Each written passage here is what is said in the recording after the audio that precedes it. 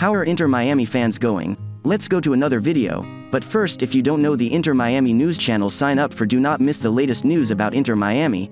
I will always bring you firsthand, so activate the bell to receive everything. The stands at Hong Kong Stadium were packed with about 40,000 people, and, every once in a while, the chants would break out, starting with just one section, a murmur, and then echoing around the whole arena.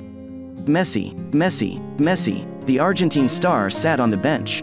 And, if we needed a reminder that, despite the sold-out crowd, this was still just a preseason game, Messi stayed there. Inter Miami's star forward missed his first game of the club's preseason tour, a 4-1 Inter Miami win over a team of Hong Kong All-Stars. His absence was not advertised before the game. Messi was listed on the team sheet and was announced as a substitute, to a huge ovation, before kickoff. He also took part in the open training session the day before the match, even if he did not play the short side games during that session. Messi was held out due to inflammation in his adductor, which the club has been monitoring since before the second game in Saudi Arabia and for which Messi had an MRI scan ahead of the Al Nassr fixture.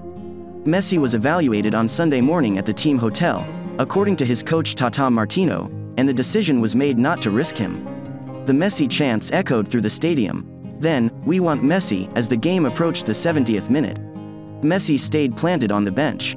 The crowd then booed loudly every time an Inter Miami substitute not named Messi entered the field and, finally, chanted for a refund. Forward Luis Suarez also did not play, either. Suarez was held out due to inflammation in his knee, which occurred after the second match in Saudi Arabia. Once the game had concluded, much of the crowd booed when Inter Miami co-owner David Beckham tried to address the stadium, and then booed again when Inter Miami received its trophy. Thank you for watching the video. In your opinion, do you think Suarez and does Messi have to rest in friendlies? Write in the comments what you think about this, as your opinion is essential for Inter Miami to continue improving.